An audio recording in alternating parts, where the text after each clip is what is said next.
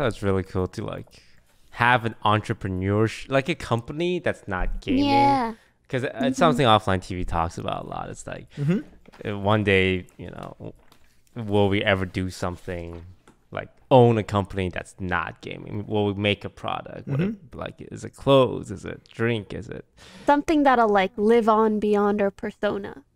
Yeah, that was the goal too. Obviously, I had to promote Ninja Milk, right? But the end goal is to be like, I don't want to just be, oh, it's Ryan's thing. You know, I want it to be its own brand. I feel like it kind of helps with you guys because you have more personalities. Also, it doesn't have to be just like an offline TV thing. It could be like another brand that you all support. True. I think for us, I've talked about it. I used to say at the very beginning, I was like, offline TV can be anything. We could be like a taco selling company. We could be like anything we want. And I realized that like that statement's really bad because if you go to a restaurant and there's too many things on the menu, that's bad for the restaurant. Like you're just like locked because you can't make a decision. And the same thing is like kind of what's true for offline, whereas like we had so many options. It was like we just didn't do any of them. True. Well, are there stuff you guys are leaning towards, or is that stuff you don't want to announce because people would take your ideas? No, we have nothing. The only thing we have going on is potentially a robot dog. I heard. That's the only thing Offline TV. Did you actually buy it? You know, we're Unconfirmed. Oh, Yeah, Unconfirmed. you know, emails are being exchanged. that's so crazy to me. I will say the one thing that we did learn is like I think most of us believe that like if we made good content, we can always worry about the more business side later. And I think that's still true today. So like our content is getting better, and I feel like, and even because we've kept like a constant pipeline throughout the years, that like we could still to this day pivot to anything that we wanted. And so like I like that, like now that I think a lot of us are more stable in what we're doing, that like we're all looking for like maybe like what can we do with this? And we have some ideas, but it's difficult because there's a lot of things that we could do that requires like a good plan, or else it'll just flop. Like an esports company, like you can just flop, you know, or like anything like that. Yeah. And also having somebody on it, right? Because you guys are busy every day. Yeah, exactly. Yeah.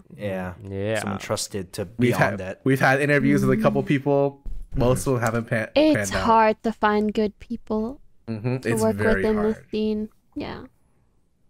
How do you guys feel about? Well, I know you just moved out, right, Iman? But like, even for you, like Scar, since you're probably the oldest one there, right?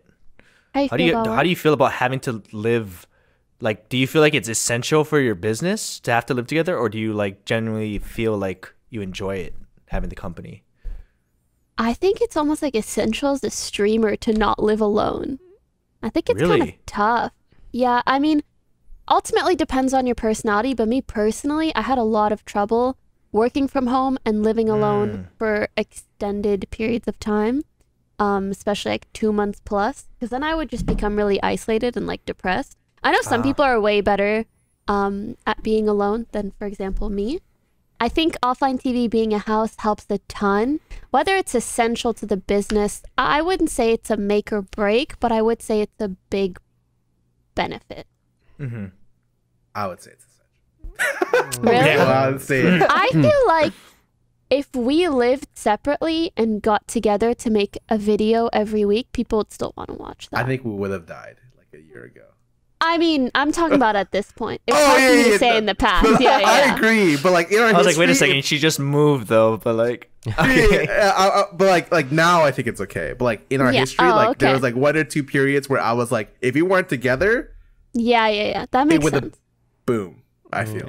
I think. I don't know, what's toasting? I think ideally there should always be an offline TV house, like in the future, where let's assume like all the old guard retires. I would like it if there was. We have a family and babies and retire. Yeah, like like it's an offline TV house, and it's just gonna be filled with like new talent, like big in their own right. That's so cute to imagine.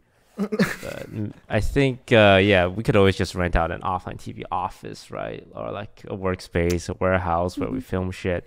But yeah, I think ideally there would always be a streamer house. I feel like the office is very corporate. Like, I don't even know what we'd do with an office unless we went toward one of our other ideas where, like, we different. I think a house.